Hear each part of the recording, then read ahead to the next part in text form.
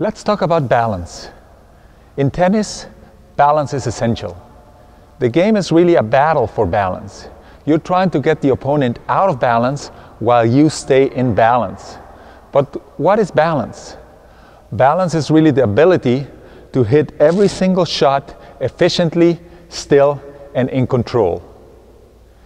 And the easiest way to think about it is looking at the game from the top to the bottom. A lot of people get out of balance because they're moving their head as they're swinging. So the extra movement of the head is going to get the whole body out of alignment. The easiest way to maintain balance on the court is keeping your head totally still while you're swinging. Any shot, it doesn't matter. If your head is still, it's going to allow the swing to be efficient.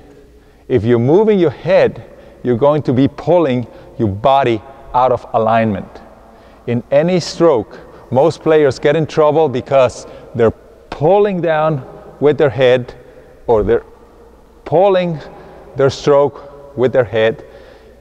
Every time the head leads, the body will follow.